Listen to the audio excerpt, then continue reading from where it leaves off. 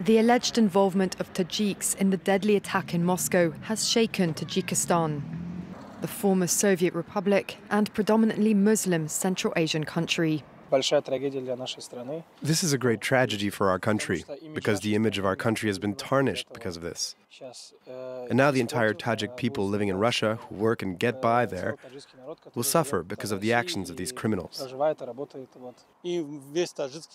Tajik people, I believe, do not support terrorism. Terrorism has no nationality or religion. The Tajik people sympathize with the brotherly people of Russia. Nearly 1 million of their fellow citizens are registered in Russia.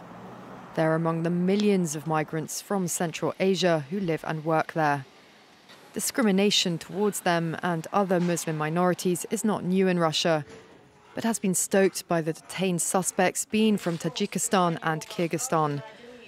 It's an inconvenient fact for the Russian president, who was quick to appeal for unity in his first comments after the attack. No one will be able to sow poisonous seeds of panic and discord in our multi-ethnic society. Vladimir Putin has accused Ukraine and the West of being involved in the attack in order to stir up ethnic tensions, a suggestion echoed by the head of Russia's Orthodox Church, Patriarch Kirill. With Russia's economy facing pressures linked to its full-scale invasion of Ukraine, Central Asian migrant labourers are helping to keep its military supply chain going, while Russia's Muslim minorities make up a growing number of the soldiers on the front line.